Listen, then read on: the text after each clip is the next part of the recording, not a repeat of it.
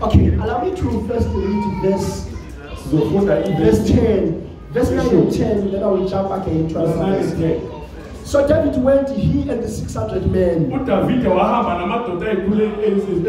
were with him, and they came to the brook Bizor,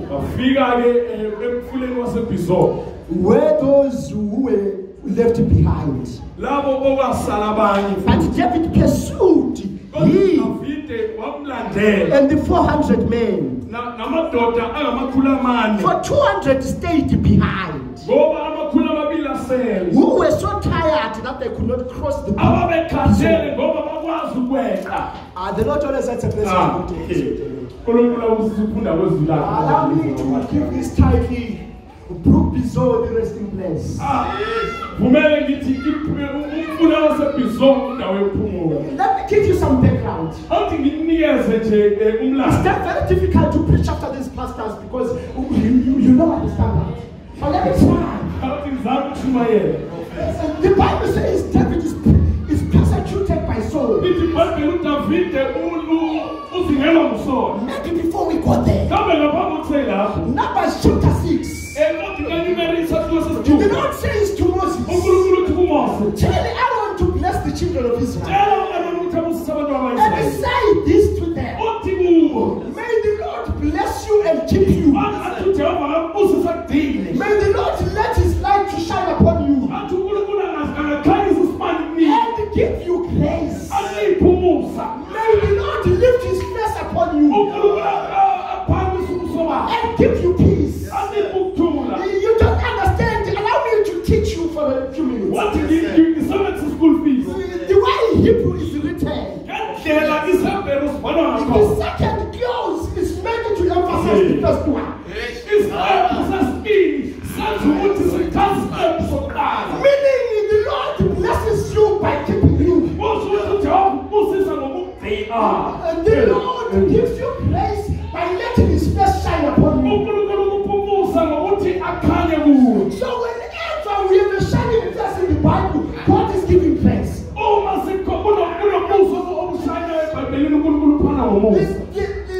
The Israelites are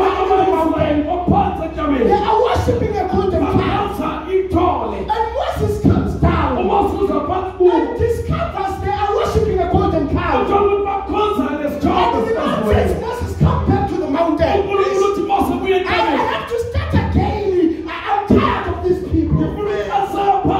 Now they are waiting for judgment. But when Moses comes down, his face is starting shining.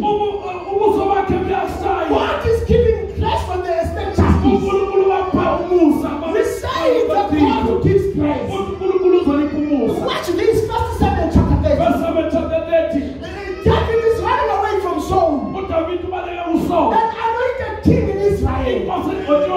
He rides into the heathens, and they accept him. Maybe I'm not there, but allow me to say something. That I've seen that in life. Sometimes those who drink the wine in the are cruel than those who drink some wine.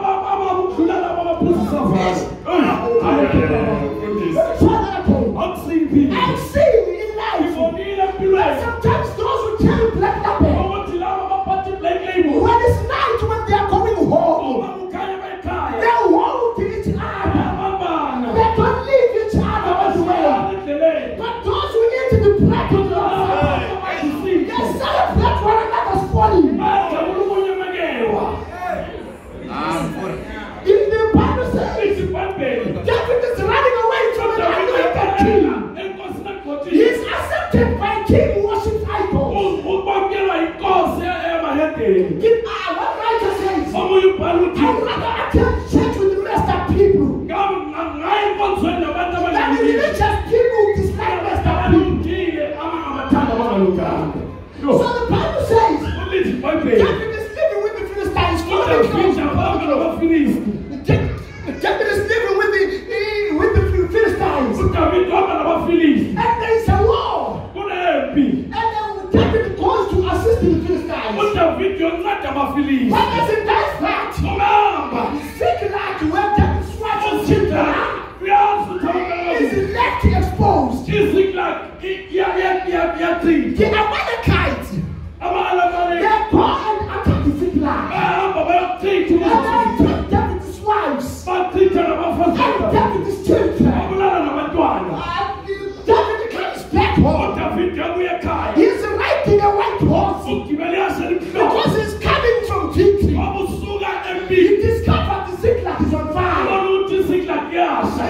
Do you know, my dear friends, that tonight there's a way of burning Ziklag? You wake up one moment and the next thing is never the same. David now has a duty to follow the Amalekites. He goes with the 600 men. Following closely, I'm going to use my school fees very soon. David is going with 600 men. But as they go, 200 of them are tired. They are remaining by the group before. They say we cannot go anymore. And the 400 continue with the temple. Allow me to use my school fees. The word Pizol comes from the Hebrew word Pazar. And the word Pazar, when it is a noun, it means flesh. But when it is a verb, it means to hear the good news. Let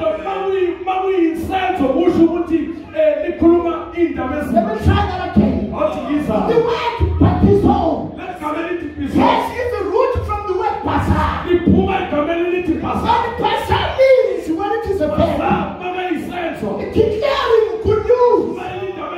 So this is a proof of good news. And 200 guys are tired. And they remain in the place of good news.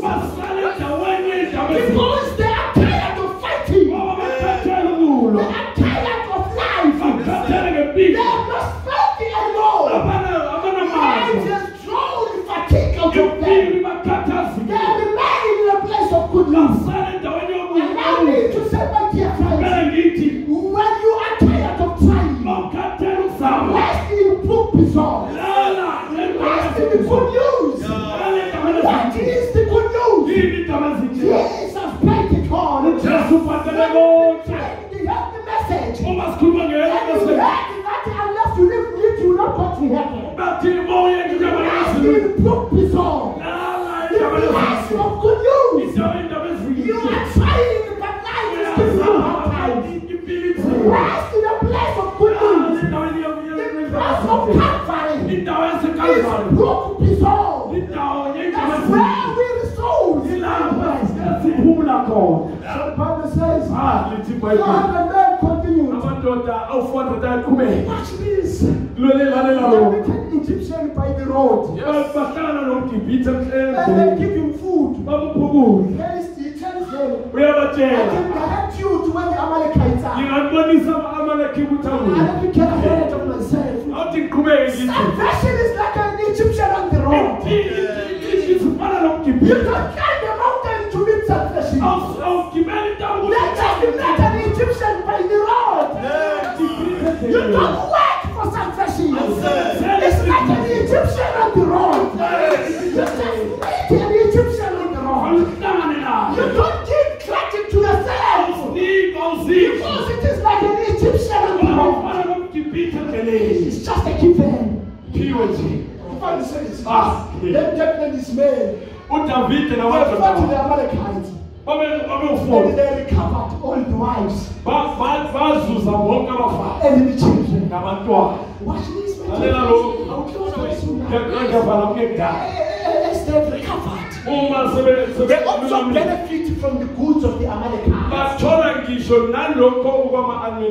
The Bible says the 400 who continued to go and fight, while the 200 were resting. They said, the 200 who remained behind are not getting anything. So we fought alone. Do you know the answer this? We will not enjoy in heaven. Because there will still prostitutes there. And they will say, but why? This one was enjoying their life. Why was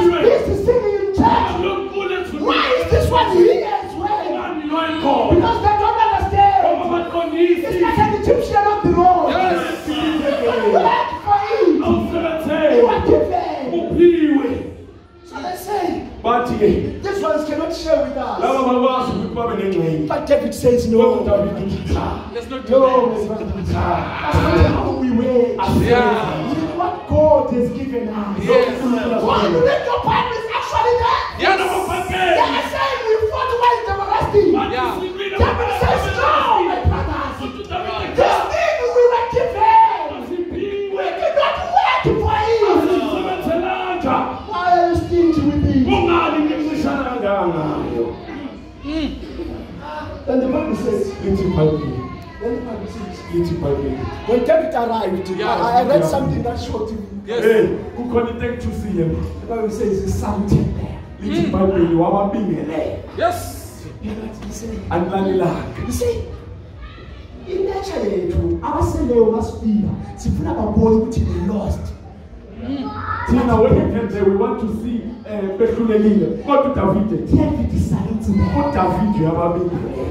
David understands God. What David you have been? That this thing is not for those who work hard. Can I give you my last school fees very close. What you give Yeah. me school fees? In John chapter 3. Which one? Chapter 3. Brother Nicodemus, this is Jesus. Nicodemus, we have fashion Jesus. We know that you're a master. He starts off by saying, "That's what it goes." He says, unless a man is born again, he will not see the Lord. And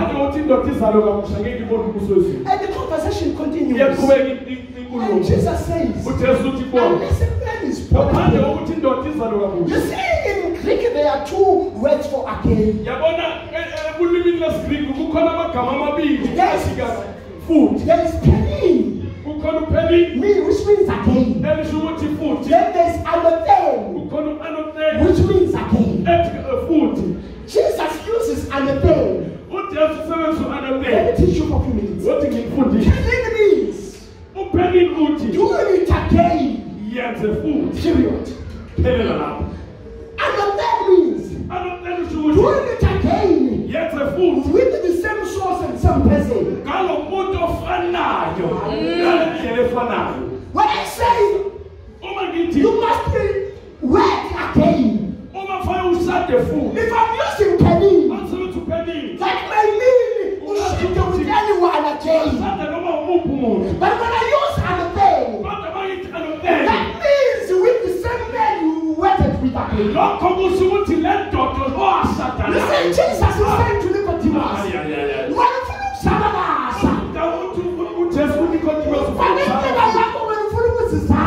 problem is that you want to give birth to yourself. You don't give birth to yourself. Salvation does not fit. So. And the help will fail. It needs a capable father. Salvation does not need and the help will fail. It's in this I fool it all.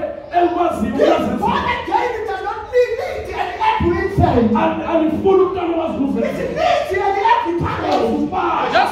So Jesus is saying,